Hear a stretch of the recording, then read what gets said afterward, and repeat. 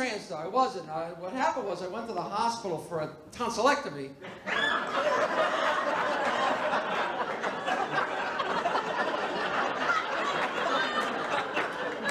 And they were running a sale. Buy one, lose two.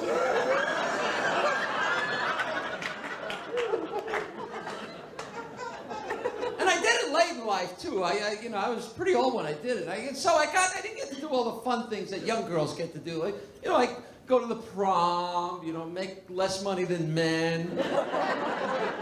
Got sexually harassed by Bill O'Reilly.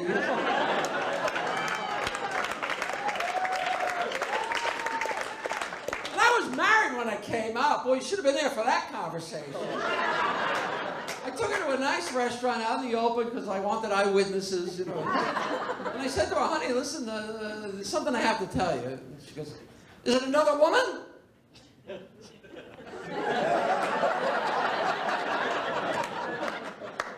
kind of, yeah.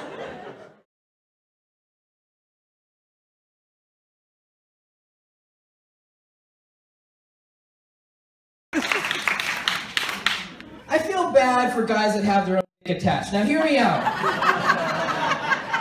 I do. I feel bad. If you were a guy in the audience, have your own dick attached, and I just want to say I feel bad for you because, people say is it hard to be trans, and because they think because of the whole me not having a dick, that's the problem. No, I think it's fucking great. It's fucking great because basically, I want to just say when you get together with someone that has their own attached, basically you get what you get, you know what I'm saying? It's kind of a grab bag out there. But if you go out with me, we'll get you what you want.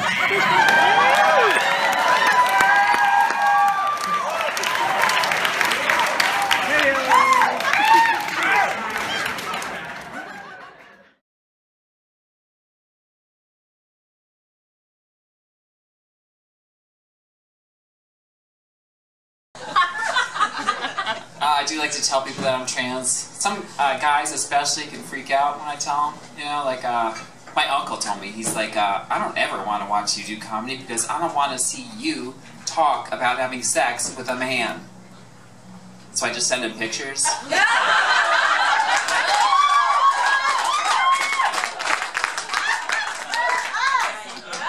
I'm like, this is us on my couch. This is us on your couch.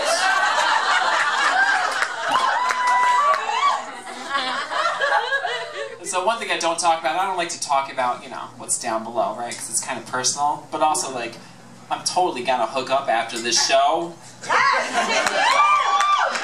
And one fun's a pinata if you know what kind of candy's inside, right?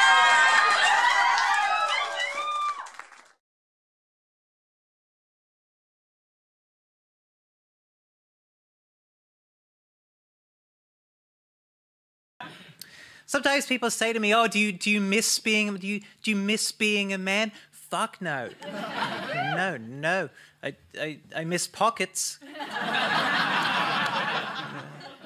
Miss pockets a lot.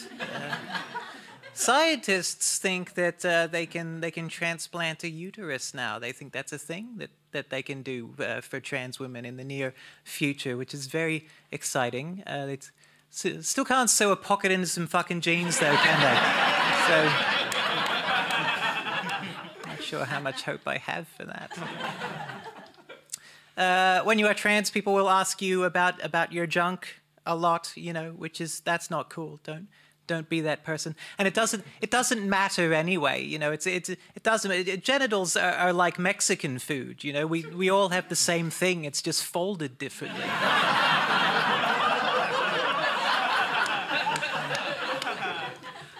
That's accurate.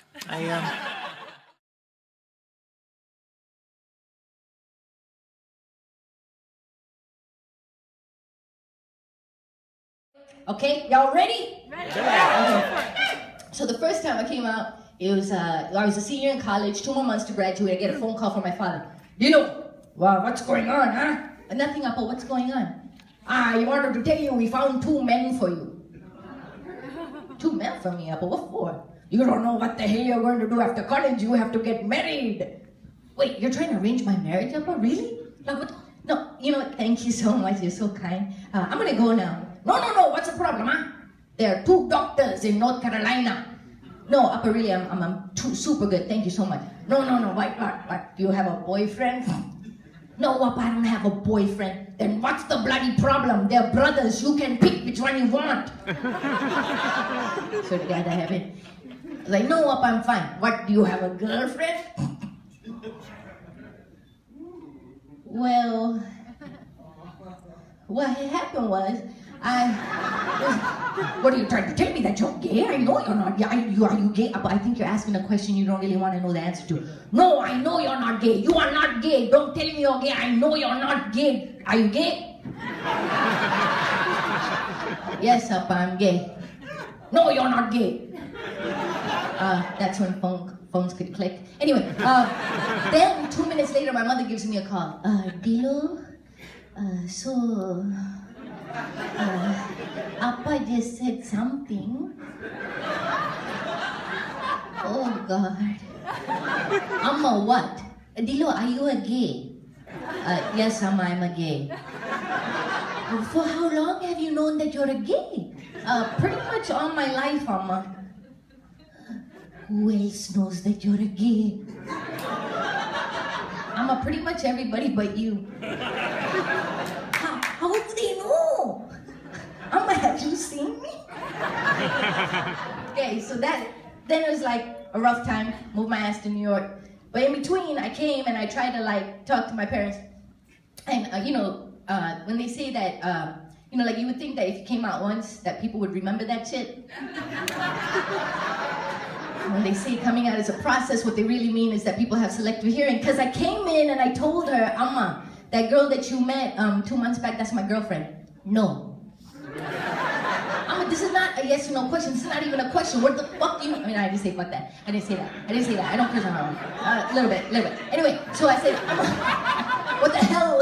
What is this? This is not even a yes or no question. This is not even a question, Amma. What do you mean? No, it won't work. Amma, it's been working fine for 2 years. I'm gonna marry this girl. No. Amma, what? No. She's a Christian. I'm actually in a really weird phase of my transition right now. Now whenever someone is sexist towards me, I'm simultaneously insulted by the misogyny, but secretly glad that they acknowledge me as a woman, so I don't really know how to deal with these conflicting feelings, you know? Like someone would say something really fucked up on the internet, and in public I have to go, oh, how could you? But inside I'm like, oh my God, tell me more about how I'm a dumb woman. Oh my God, really? You don't think I'm funny because I'm a girl? Oh my God. Tell me more. Oh my God. I do that voice a lot. Oh my God, thank you so much. Oh my God. And I know it's offensive, but I'm not doing it to be offensive. I'm just very feminine, you know? And because of that, I'm afraid I'm going to be the first transgender woman in history to like progress the trans movement forward while setting the women's movement back 50 years at the same time, you know? But like, transitioning into like a horrible stereotype of a woman, just, oh my God, can someone open this bottle for me? It's so hard to open. Oh my God, guys. Someone open that door for me right now. You can call me the C word, I'm one of the good ones.